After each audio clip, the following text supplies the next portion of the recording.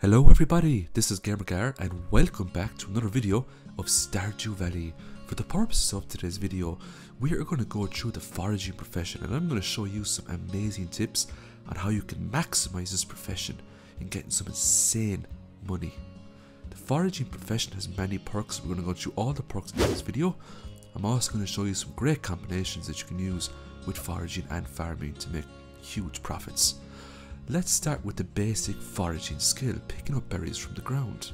Did you know that each region in Stardew Valley can hold up to 6 forageables, but it will reset every Saturday? The exception of course is the beach. The beach can hold a lot more than 6.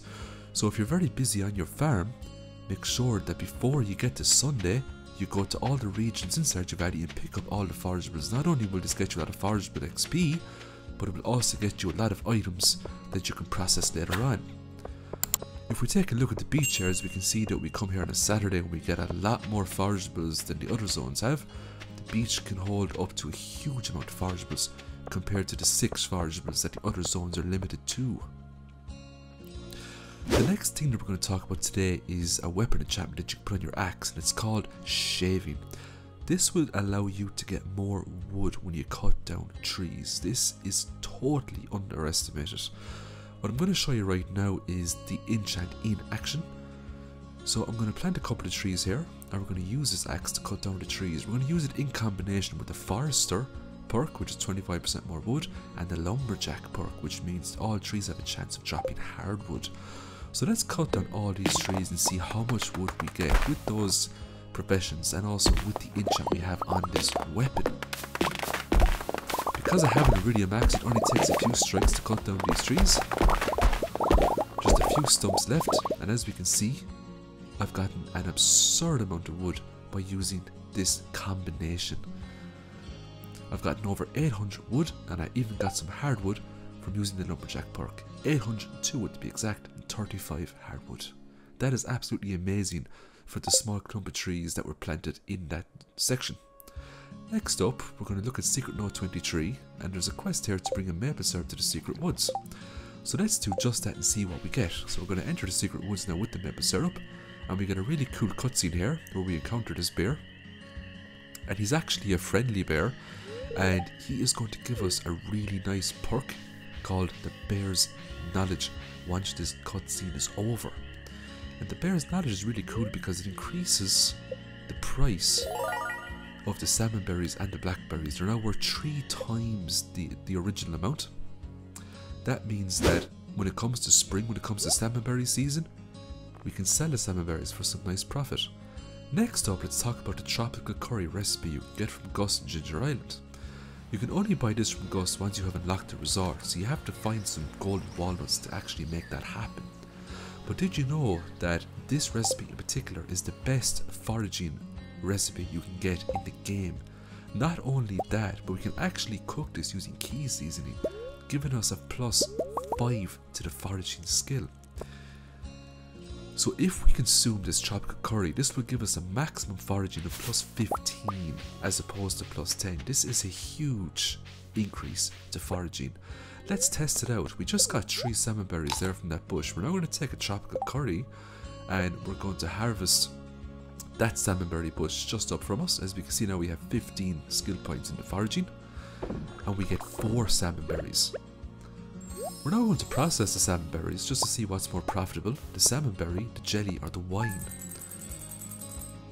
As we can see here, the salmonberry wine is only worth 15 gold, so it's not worth much at all, but the jelly is worth 60 gold. And that's very interesting because it takes longer to process in a keg, so you think you'd get more for the wine, but you don't. And the salmon berries with the new perk are coming in at 30 gold. So basically, if you have a big bunch of salmon berries, put them in a preserve jar, you'll make huge profits. Next up, let's look at the tracker profession here.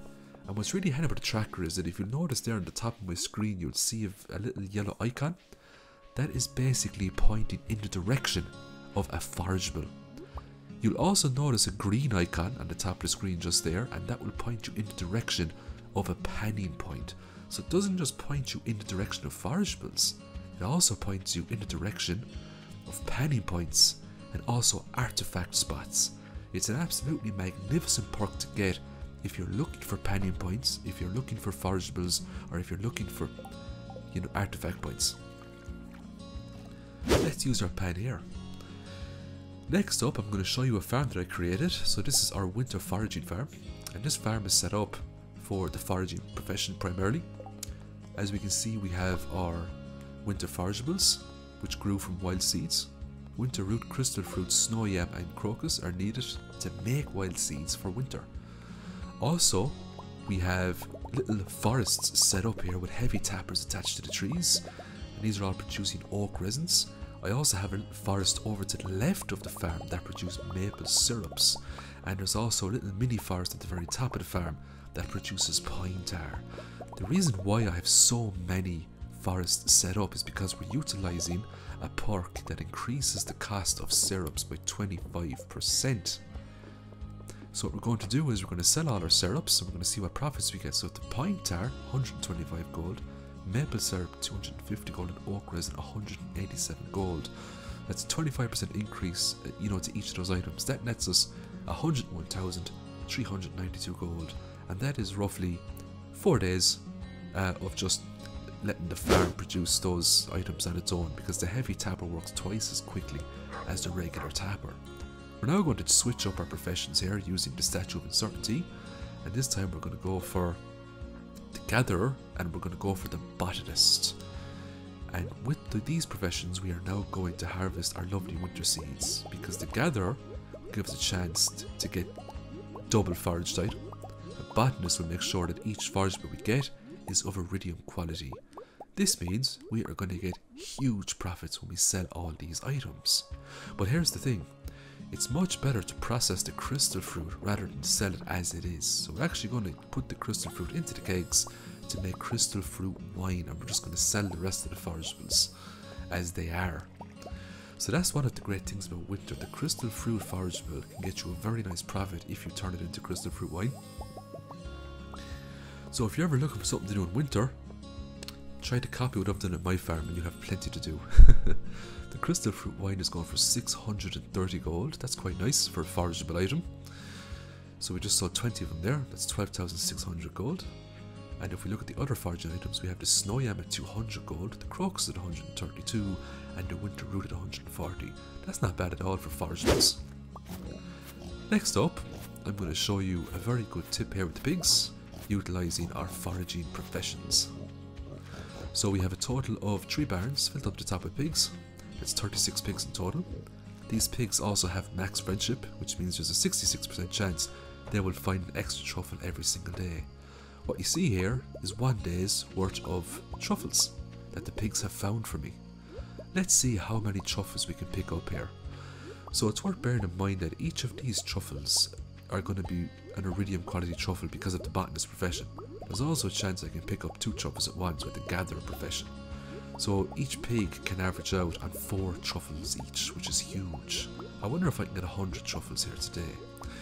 Now we can process these truffles into truffle oil, but because we have the botanist perk, you're much better off to sell the truffles as they are, as you will get more money for them. So I'm just after getting 82 truffles. There's a few left down here in the corner. And as you've probably noticed, sometimes when I pick these up I get 2 instead of 1, which is really nice. So I'm after getting 92 truffles there, and that's just 1 day with 3 barns filled up to the top with pigs. So it's not overkill with pigs, it's just 3 barns. Let's sell them and see what we get for 1 day. We get a total of 115,000 gold. And that's just 1 day. Maximising the foraging professions. That's an insane amount of money just for sitting around the farm doing nothing. As you can see, the farm is mostly automated. So the tappers generate items on its own, the pigs find truffles for you. All you have to do is just collect the rewards and sell them. So I'm going to leave the video there. I hope you enjoyed it. As per usual, I'll upload the next Stardew Valley video in the next day or so stay tuned for that. If you haven't subscribed to the channel yet, please do so, because it'll help me out a bunch. I hope you have a great day. Bye for now.